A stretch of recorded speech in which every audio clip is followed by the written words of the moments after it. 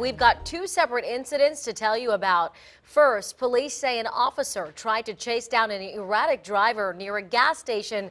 This was on Tidewater Drive. That driver ran a red light and hit two cars. Then a few blocks away, a stolen car hit a police officer on a motorcycle. We now know that officer was responding to the first crash when he was hit. 10 on your side's Liz Kilmer is at the scene. Liz, a lot to sort out tonight. We know police caught the erratic driver, but the other driver who hit the officer hasn't been tracked down.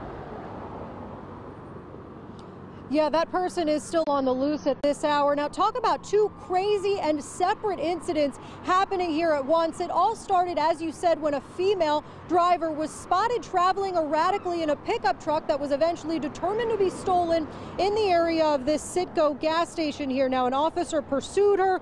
This was just after 4. She fled. We're told she ran a red light, police say, at 26th and Leo Street, where she struck two vehicles and continued on. Now, the video you're seeing here, this is 27th Street and Ruffin Way, where the pickup truck, police say, hit another vehicle before veering off the road, striking a fence and a tree. As you can see here, that truck lit on fire. The female driver, we're told, got out and ran, but was arrested soon after, and charges against her are pending. Now, as that pursuit was getting underway, we're told an officer on a motorcycle was coming to the gas station scene here to assist when someone in a stolen white Acura made an illegal U-turn and hit the officer. Now, that driver got out and ran. Police, again, are still looking for that man. Now, meantime, we're told the officer who was struck, as well as the drivers of the other vehicles that were struck during these incidents, well, we're told they are all expected to be okay. Now, we're going to continue following this developing story.